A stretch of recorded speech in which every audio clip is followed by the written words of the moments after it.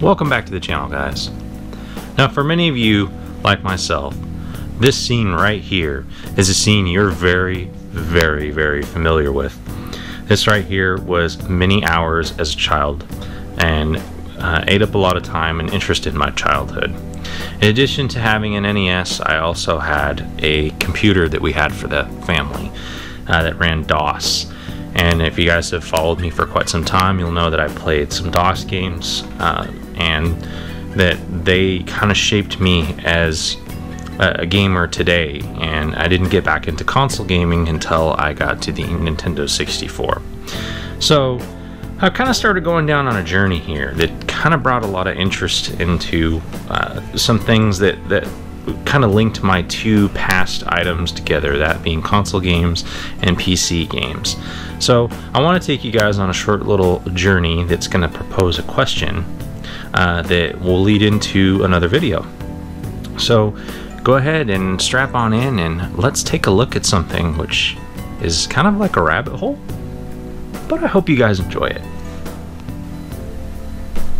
Now, well, here in the US, we absolutely love the Nintendo Entertainment System, or the NES. Meanwhile, in Japan, and actually before the Nintendo Entertainment System hit the streets in the US, Japan got the family computer. This goofy looking little thing over here. A major big difference between the two systems altogether, and a name change nonetheless. We look at it and we see the Nintendo Entertainment System as a video games console. But then they come over and say family computer. What does that actually really mean? Now, I didn't find out about really the family computer until much later. I was diving deep into the small library of NES games that I had, as well as diving into my PC stuff. But later on, I learned about the Famicom, or the family computer, and thought it was kind of neat, but never quite understood why they called it the family computer. You know, if you've ever been to Japan, you've been to Family Mart, and they sell Fami Chicken. Is Famicom just like Fami Chicken? Probably not. But still, it brought me down a list to try to figure out what was the whole point behind calling it the family computer. Was this really a computer to them? To me, it didn't look like it. It was a game system. It came with cartridges, just like we had. You had a cartridge, and then you flip this little thing on the top here, and you pop that cartridge in, and boom, you had games. Didn't want games? You eject it, and you put a new game in. Close your little dust lid. Don't forget about your dust lid. It had these strange controllers on it. These controllers they're attached to the system. By stark contrast, they're quite different.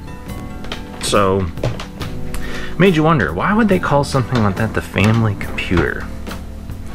And so I decided to do some digging, and it brought me down a rabbit hole, of course, and that rabbit hole is what I'm here today to show you. So let's go ahead and continue further down this rabbit hole. Now, your first indication with the family computer that might indicate that this is just not your typical games console comes from a few select games, which I'm going to share with you guys right now. These games here each have something in common. In the US, these games here were black box titles. I'm not so sure about this one, but this one here is of significance as well. We'll put this guy over here. So, these games all had something, including this one here and this one here. This one not so much, but we'll leave him off to the side to discuss for a little bit later. But highlight here these 4 games. These 4 games here are actually 4 games that we had as black box titles. That's Excite Bike, Wrecking Crew, Mach Rider, and Load Runner. And most importantly, if you actually look at the label of the black label, they'll let you know that it's a game that you can design or you can create levels on. And this is then again supported by the manual. If you look in the manual for Mach Rider, it will tell you that it's got a design feature. And then the manual goes a little bit further into detail, obviously not in English, on how to do your level designs. So those 3 were ones that you probably had some curiosity on. as a kid, seeing that there was a design feature and you could never save that design. And we'll get a little bit deeper into that a little bit later. But most notably, the one that really set us off, the one that really tipped us off that there was more going on with the family computer, has to be these 3 games here. Most notably, Super Mario USA, which here in the US is known as Super Mario Bros. 2. The Doki Doki Panic game, as well as Super Mario Bros. 2, or as we know it here in the US, Super Mario Bros. The Lost Levels. So why are these games more significant than the others? Well, because the story that goes along with this, as you guys have probably heard, if you want to find out more about this, I'll link a channel below called GTV Japan, where he goes into a lot of stuff about not necessarily the technicality, but the history behind the whole Doki Doki Panic game. And then I'm sure there's other channels out there where you can find, buy character sprite swaps. But that really brought us into these 2 pieces of media here. As you notice, these are Famicom games, but they're not the typical Famicom game that you would find normally. These Famicom games are made for disc, which led us into the next thing to kind of traverse on our trek back to see that, hey, wait a minute, this might not be just your typical games console. And that, my friends, was this. The Famicom Disk System. Now, the Famicom Disk System comprised itself of a couple different components. The first component was the actual disk drive itself. As you can see, it's quite sizable comparatively to the Famicom. It could be plugged in via a AC adapter, and this is the RAM extension portion of it, or you could put, I think, the D-cell batteries in it to make it run. Apparently D-cells last quite some time on these things. And the other component to it was the actual RAM adapter itself. This part here plugged into the top of our Famicom and added extra RAM for our Famicom. Then, novelly enough, you just pick up your Famicom, slide your Famicom disk system in, plug her in the back, like so. Set your Famicom on top of the FDS, and now you have a full Famicom disk system set up.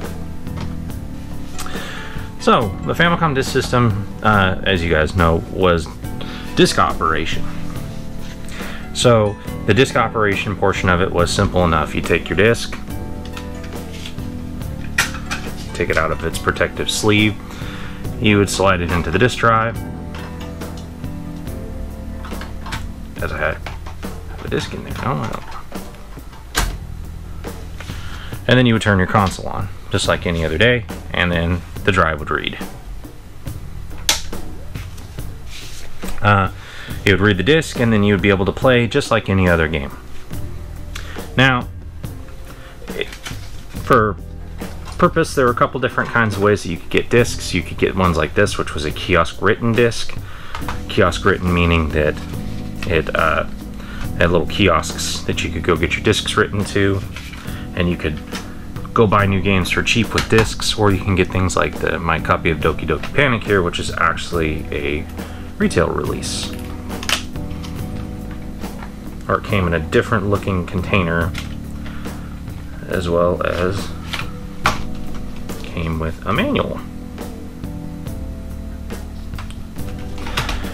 Now, those are important because those had the ability to read and write. So you might be thinking to yourself, well, you know, disk system, read and write, cartridges couldn't have saved batteries back in the day. So the FDS was just something that came along a little bit later and solved all the problems from all these other games. And you may be right, but I figured that the rabbit hole needed to go a little bit deeper. So by now you're probably thinking to yourself, well, wait a minute, I know for a fact that if you know anything about import games, you'll know that Excitebike came out in 1984, and the Famicom disk system didn't come out until 2 years later. So why would they put in something to program levels and Excitebike and Load Runner and all those if with the game system that we were going to be able to use to be able to write stuff on didn't come until 2 years later, and even then you couldn't write from the cartridge to the disk system. What's up with that? In order to go ahead and write to them, you would have had to have something else. You would have had to have a copy of the game for that system, like versus Excitebike, to be able to get the level editor to work. Well, and that's kind of where we continue down our journey. And that journey led me into something that started to make more sense as to why Nintendo called this the family computer.